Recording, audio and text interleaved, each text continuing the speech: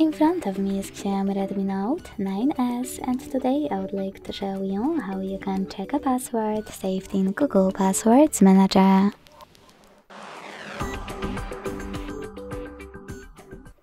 Begin by opening Settings and scrolling all the way down to access Google.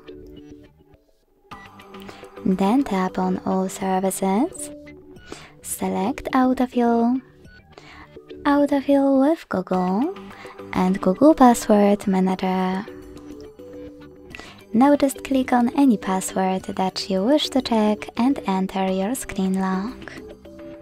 Finally, use this eye icon next to your password to make it visible. Thanks so much for watching. If you enjoyed this video, leave a like, comment and subscribe. Bye!